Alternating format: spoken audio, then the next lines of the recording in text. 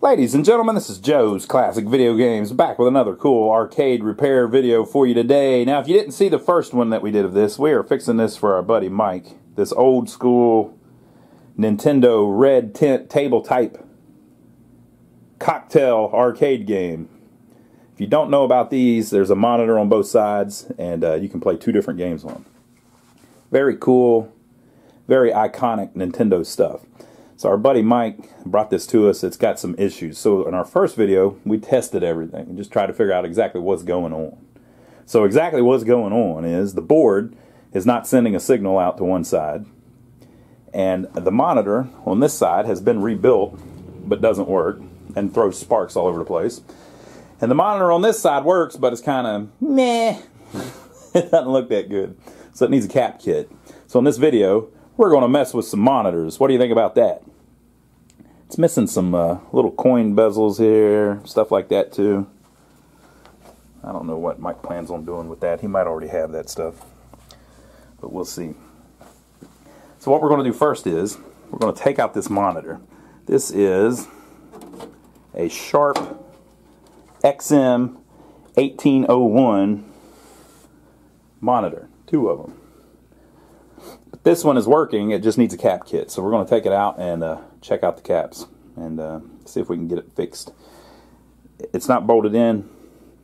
Mike kept the bolts because he transported it without the monitors in it. And we've got it just kind of mocked up sitting in there. But we're going to pop it back out, unplug everything, and put it on the bench and see what we can do in the way of a cap kit. So let me pull it out of there for you. So I've popped it out and put it on the bench here. You have to unplug an audio connection. There's a video connection on the other side. You have to unplug the power from the transformer. Do not plug this into the wall. It will blow up the monitor. Joey, should they plug this into the wall? No. Why not? They'll blow up the monitor. You heard them. This plugs into the speaker. So on these, on the red tints, the audio is actually amplified by the monitor, which is kind of a decent idea because you've got voltages up here. Why not use that to amplify the monitor, right? But the problem is if the monitor doesn't work, the audio doesn't work either, so you can't play it blind. So sometimes it's hard to tell what the problem is because you can't hear the game playing without the monitor working, and you can't see the game playing without the monitor working. But anyway, let me show you what the thing looked like last night.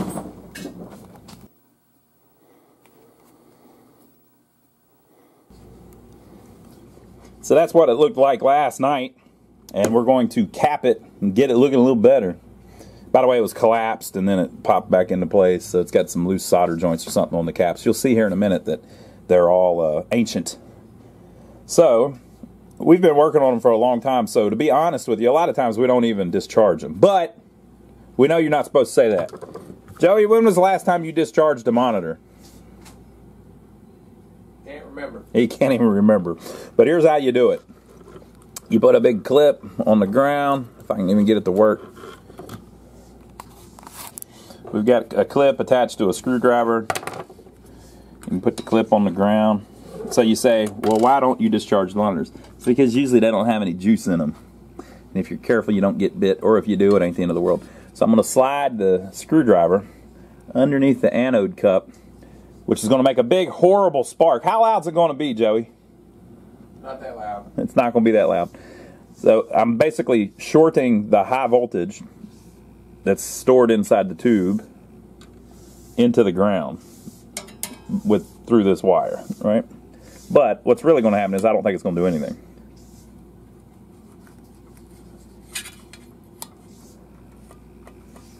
Nothing. Why didn't it make any noise, Joe? Discharged itself. It discharged itself, and now you know why we don't usually discharge them. Because it's a waste of time on a lot of them. Now, that's us. That's our opinion. You shouldn't do that. Tell them, Joe, what should they do? Discharge it. Definitely discharge it, okay? I don't want anybody getting hurt. It'll make your fingers tingle. Definitely discharge it. But a lot of times, to be honest, it'll discharge itself. So it doesn't hurt to check, though. People act like you're going to get killed if the damn thing zaps you. We get zapped all the time. It's not going to kill you. How's it going, man? Doing good. I think he's got some stuff he wants to sell you, Jim. Alright, so basically, we're going to try to get this board out of here. This thing looks complex. I haven't worked on one of these red tint ones in a while, so I'll take the back off and we'll see how much of this we can get off of the actual chassis. Alright folks, so the way this frame is made, there's actually a plate on the bottom that comes completely off that allows you to get to the bottom of the board, and you can get to pretty much everything on it. So I think we're going to try that instead of trying to take it all the way out of the frame. This thing I don't believe has ever had a cap kit. I was looking at it last night, and the only cap I was able to see the bottom of was on the neck here. And that one has been replaced. You can see the solder and even the flux around the solder. But ironically, that's the only one. The only one I could see was the only one that had been done. If you look at these, those haven't been replaced. You know, so I don't think this thing is. There's a couple more. I don't think this thing has ever had a cap kit. So it was still working from 1985 or whatever. Yay, Sharp Electronics. So what our whole thing is, when the capacitors get old, they dry out, and it makes voltages change, so things start not working right. So you saw last night how the thing was collapsing and then coming back up. Usually that's because you got bad solder on a cap or a resistor or something. Usually a cap kit and touching up any bad solder you find will fix stuff like that. Looks like maybe that one's been replaced. Maybe. I don't know. Maybe. We'll see. But we're going to go through, and by hand, we're just going to pull out each cap and put a brand new one in it. That's the same. Value. And so once we do that, hopefully we'll have a much better picture. And then that other one's going to be a little harder because it's completely screwed up. But I'll start popping them out and show you what was in there and what we're putting back in and all of that. These are all the old caps I've pulled out. Some of them were the wrong value, but just for voltage. So like this one was a 10 UF. Microfarad? 10 UF 450 volt, but it's supposed to be a 10 UF 25 volt. Talking about overkill, but it'll work. But these were the old ones. So somebody had done a cap kit at some point.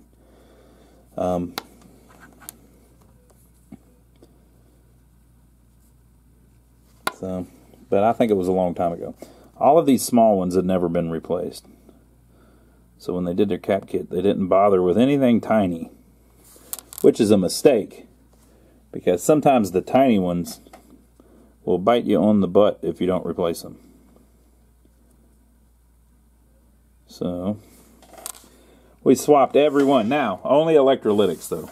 Oh, we didn't swap every one. Some of the big power ones I didn't do, because they don't, cap kit, usually you don't do them. So, where can you get a cap kit? We just keep caps on hand, but you can order kits that are already made. A couple places you can get them from Arcade Shop. I don't know about for this particular monitor. ArcadeShop.com sells them. Zanen Electronics, Z-A-N-E-N, Zanen Electronics sells them. There's a place called Arcade Parts and Repair. That guy's on KLOV a lot. He stocks all kinds of arcade stuff, so he's got them all that money. So you can get them around. They probably have them on eBay too. Just depends on who you're ordering from. But while we were doing that, we found an interesting problem with this particular one. Now remember on the screen that we had, and I did not even know that this was possible, but you saw that the screen, the flyback was turned up too bright, right? You could see the retrace lines in it and everything. Okay? So I want you to look at this.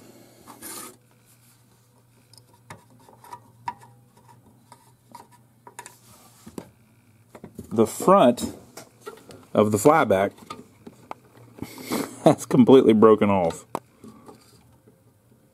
See if I can get some light down there where you can see. So that's fun. But apparently it broke off in such a way that the damn thing still works It's just you can't adjust the brightness. It's stuck in a medium. It's stuck in a medium, people. So we're definitely going to replace that. So I had to order a flyback. So you know what that's going to do? That's going to really slow down this repair video. But only for me. Not for you. Because I film all these way in advance. So by the time you see this video, I will have already got the flyback in. And waited the week or whatever that it takes. And then started working on it again. So in the magic of YouTube, I'm going to snap my fingers. And all of the time that I have to wait will pass. And my wonderful viewers will not have to wait on anything except my long-winded explanation. So here we go. Voila! Brand new fleaback, if you might. We got it from arcadeshop.com. Look at it down in there. It looks so pretty. Everything's got a little bit of dirt on it, though, but that's all right. That just makes it play better. Or maybe not. Okay, so now we got to bolt it back onto the frame. We replaced all the electrolytic capacitors, replaced the flyback. Only thing we didn't replace was a few of these bigger ones in the power section. So they're a little. You can get them. I mean, if you order them, we're just doing it with stuff that we have here. We didn't order it. I guess we could have ordered it when we ordered it. Damn it! I waited too long. Usually you don't need to replace those though, but we'll see. So we're going to put it back on the frame over here, and then we'll try it back in the cabinet and see what we got. Hopefully that'll get this one up and running, and we can mess with the other one. All right, we got it all back together, ready to be tested again. Hopefully it'll have a nice, beautiful, bright picture that you can adjust the focus and the brightness on, since the knobs aren't popped off the flyback. So here's the flyback with the front piece broke off, which I guess just made it where the brightness and the focus were kind of in some unadjustable position. And here's the piece that broke off.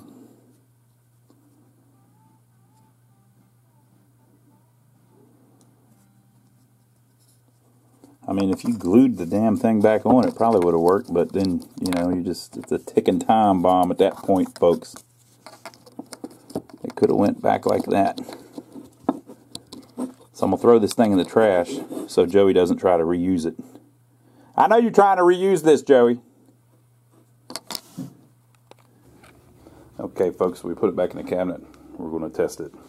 We're all plugged up. Hopefully it works out.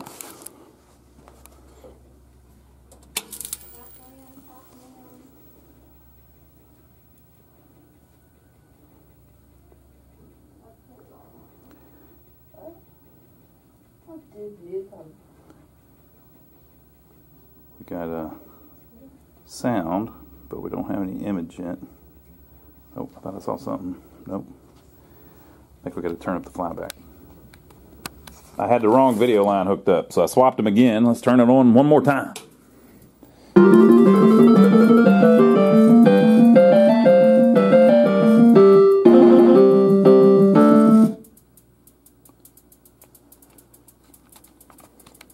Okay, folks, it's kind of hard to see because it's so bright out right now. We got it right here in the front window. But we got it back up. Joe, what was the problem with the deflection collapsing? Bad solder. Bad solder.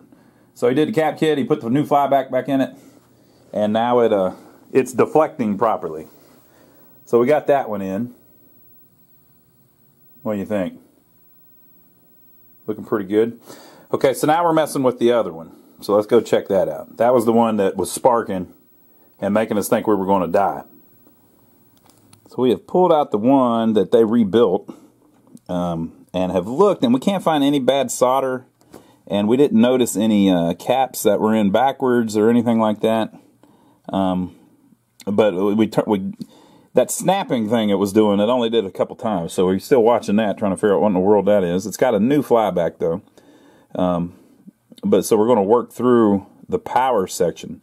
So Joe checked the B+, and it's at 75 volts. It should be 110, something like that. So we're definitely low. So what we're going to do is look on the schematics in the power section, and then check each component going through and see if we can find something that ain't right up to about the voltage regulator. And hopefully it's something on that side of the power supply instead of, sometimes you can have something like if the B plus is supposed to be 120, the power section's working fine and it's making 120, but then it goes along and something is shorted farther along in the board, and that's drawing the power down. But hopefully it'll be something in the power supply isn't creating the right voltage, because that's easier to find. So we'll see. So let's look at the schematics and see if we can get a good idea of some things that we can check right there at the beginning of the power supply.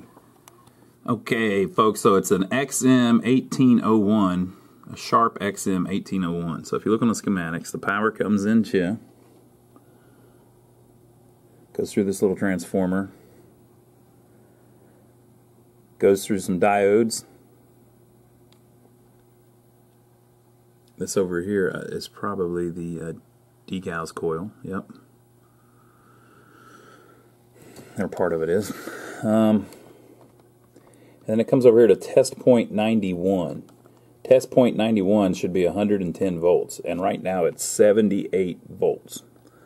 So we got some problems. So the first thing I'm going to do is check all these caps to see if they look all right, and we're going to check all these little resistors.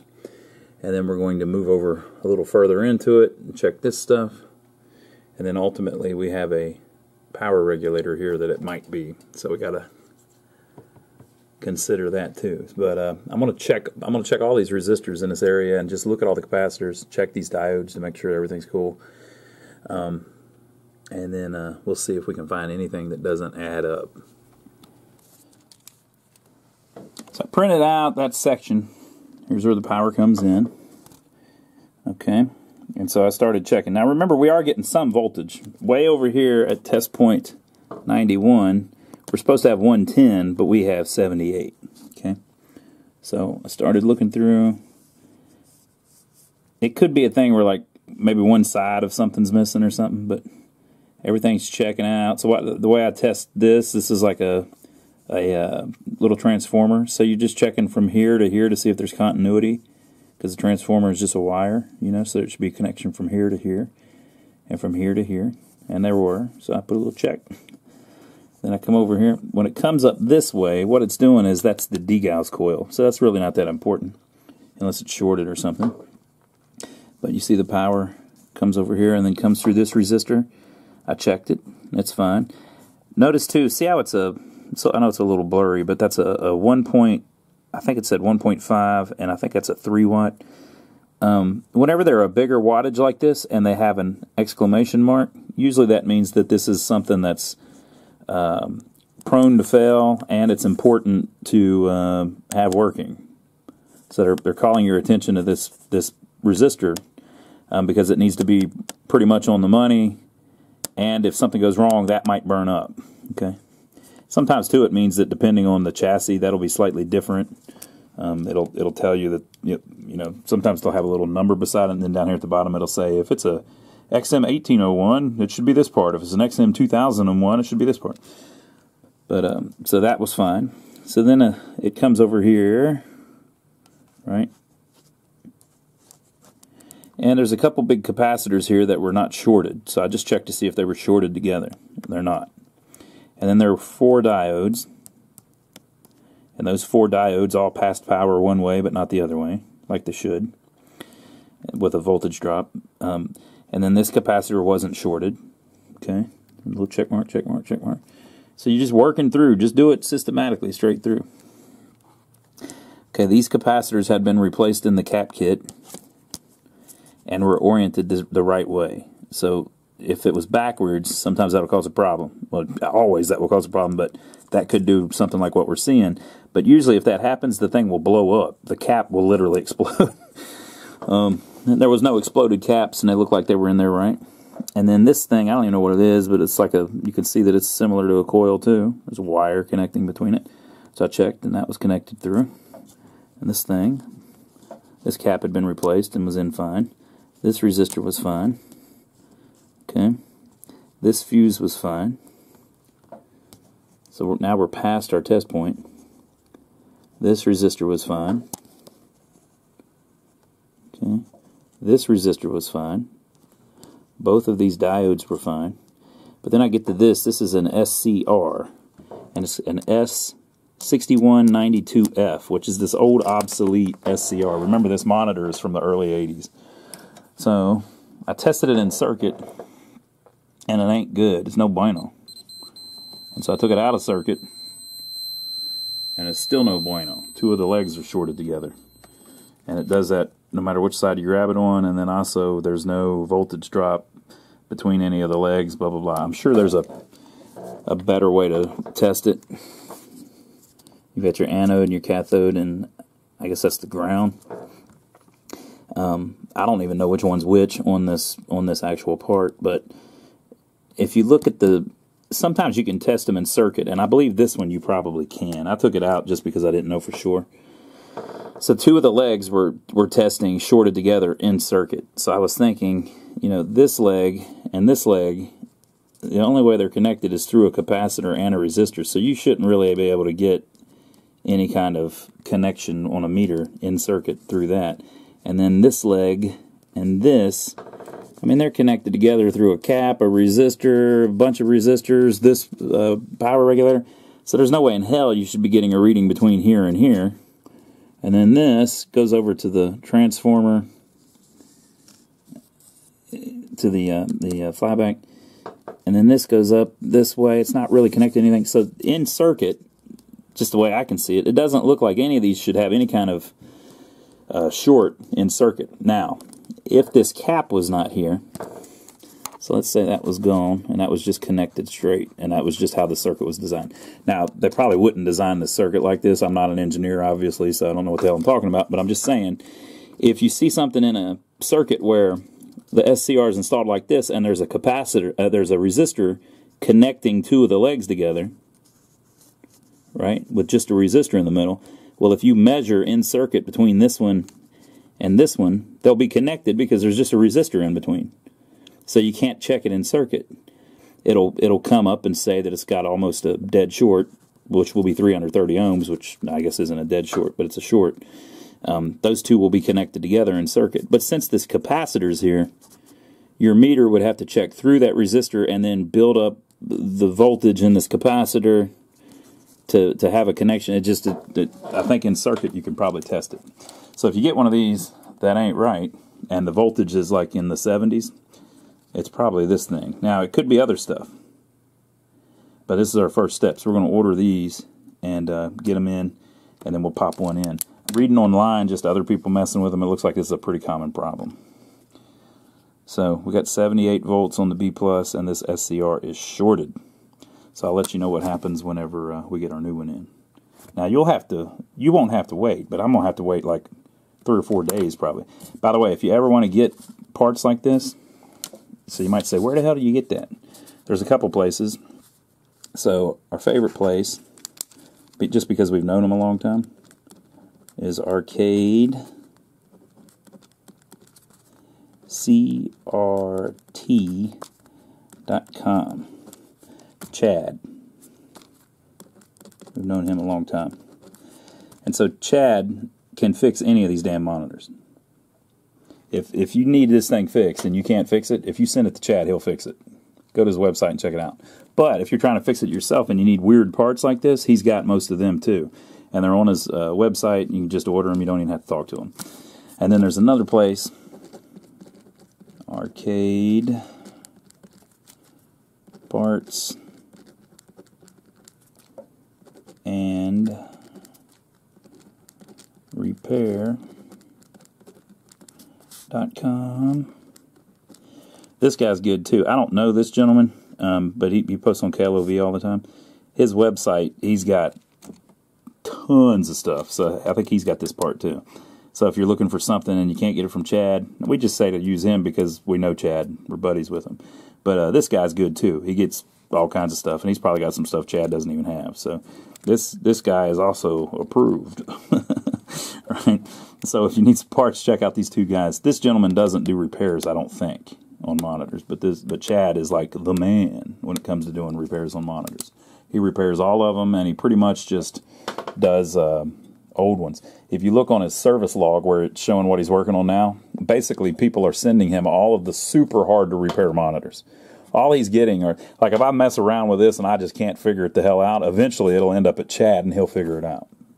It's like that. That's how the guy's got it.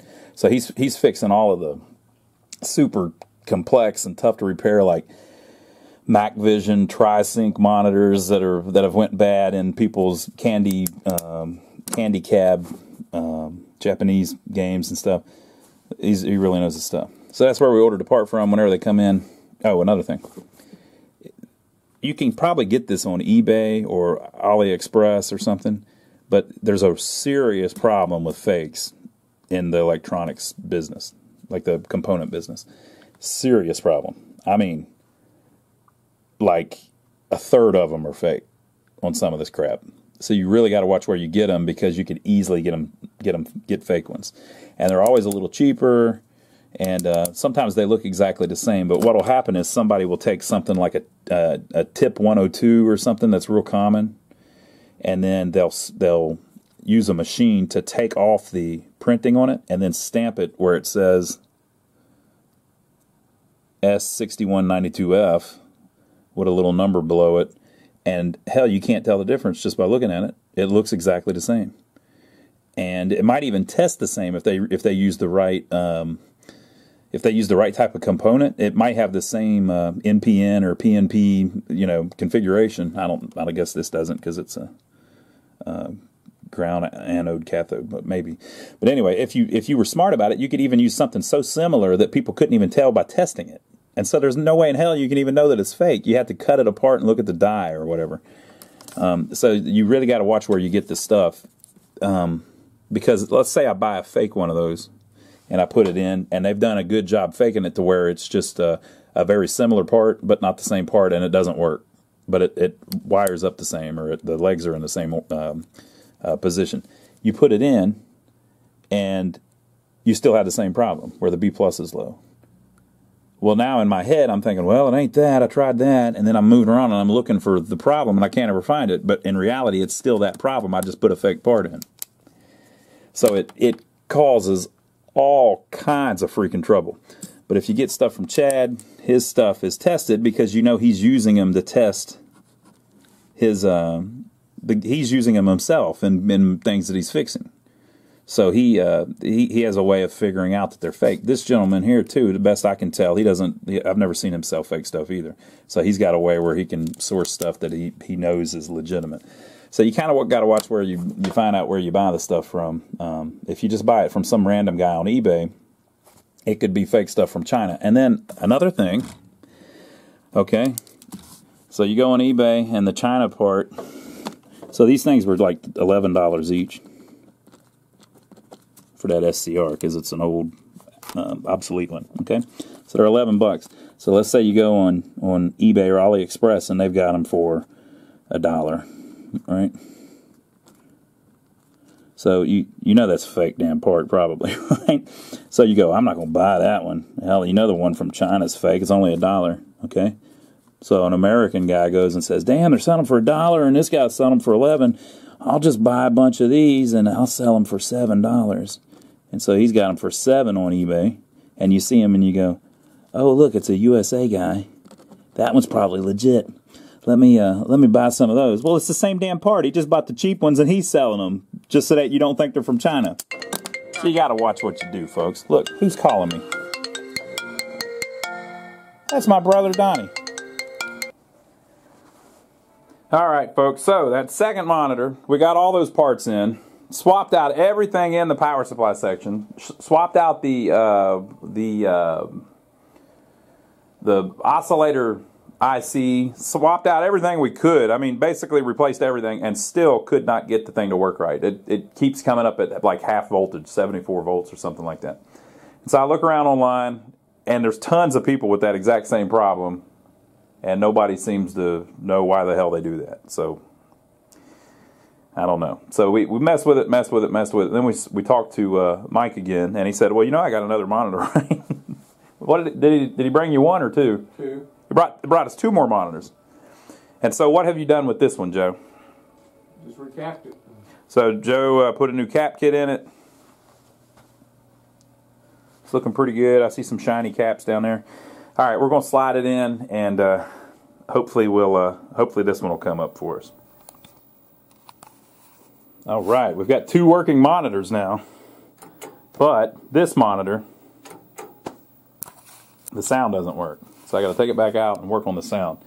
But Joe did a cap kit on it, and it looks pretty good. So we've got 2 monitors that look good. This one, the sound doesn't work, and the board, one half of the board still doesn't work. So you only get video on one monitor, which is supposed to be this one. So this side's working, that side's not, although that side's monitor is primo. Okay, so we unhooked the plug for the speaker just to make sure that it had that the speaker was good. We heard it working on the other video, but kinda, yeah, right. And it's like 8 ohms if you check resistance. But so we've got an issue. Everything looks like it's plugged in right, but we don't have any audio. So I'm going to pull the monitor out, and we're going to see if we can track down what that might be. Okay, we have taken it back apart, out of the game, took the cover back off of it, and the audio is all handled in this corner section right here. All this is audio, okay? On just about any raster monitor, and again, these are a little different, and I'm not trying to say I'm some expert, because obviously we just abandoned that other monitor, so we're going to send Mike back one that's like half fixed. Right? This is the 3rd monitor. So we were having a problem up here with the power supply section of that one. But on this, on most raster monitors, you will, on the bottom, they've got drawn in where the heat sinks are. And so you'll have 2 transistors that match each other, usually, on a lot of these, and those will be the deflection, the vertical deflection transistors. And then on this one, there is another setup over here where you've got 2 heat sinks with 2 more transistors, and those are to amplify the sound. Now, there's other transistors, but this whole section is sound, okay? So this is a Sharp, a Sanyo, the way that they did it. This is what's in most of the, like Donkey Kongs and the upright Nintendos.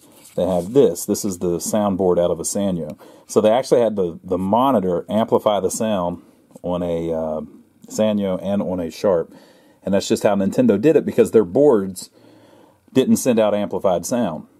So in a lot of JAMA games, they have a section with an amplifier up in the corner of the board, and it sends it out like that. On a Nintendo game, it just sends out a sound signal that's unamplified. So it runs up to this board, which has a transformer, the speaker plugs into it, and it gets power, and then it amplifies it. But if you look, it's a very similar design to what they're doing here. So they've got 2 heat sinks with 2 transistors, 2 heat sinks with 2 transistors, and then you've got your on a Sanyo, you've got your transformer for the speaker. On this one, you have a transformer right there for the speaker. It's just a very similar design. I'm just looking at it from the bottom because it's easier to get to everything. I'm going to get the schematics just so we can look at it real quick. But the first, I think I see the problem. There is a cap right here. See it? That cap didn't quite get on the trace like it should. So we got to repair that one cap, and that'll probably do it. It's the one that's coming off of Q302. So I'm going to look in the schematics and see what that does, and maybe we can tell for sure that that's what would have killed it. I'm sure that's it. I can see it. You can't see it that good because of the camera, but see it? It's not attached. C302, Batman. Here are the schematics. Here is that area. Speaker, the transformer, right? So if you look, the sound plugs in here. Simple little connector. And then it comes up up this way. It runs through 301. So if you have a problem with that, you could lose all of your sound. And then it runs into this one transistor here. And 302 is just on the other side of that on the collector. So you can just check out the circuit here. that cap not being in there would definitely cause issues, right? And then it comes up to here, runs out through the transformer and up into the speaker. So we're going to solder it back on and see what happens. Okay, folks, let's try it again. Voila.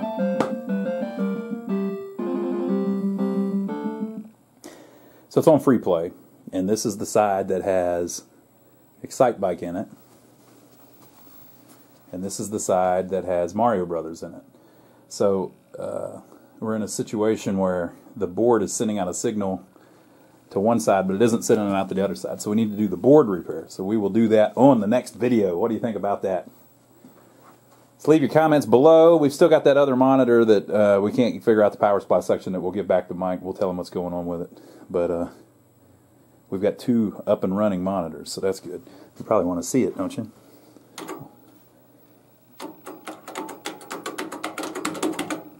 What the? I guess I'm sitting on the button so it won't do it. We'll get it. But we've got it up and running at least. Got the monitors going. We'll work on that next time. But leave your comments below. Give us a thumbs up for taking the trouble to film it. And by the way, thank you to everybody that's been using our Amazon links. If you don't know about that, there are links below to Amazon.com. And if you're planning on buying anything on there, if you click one of our links before you do that, there's different countries and everything, it gives us a little piece of what you spend on Amazon. So we appreciate everybody that's been doing that. People have been on there buying all kinds of stuff. I mentioned it the other day. I think somebody bought a trampoline. That's pretty cool.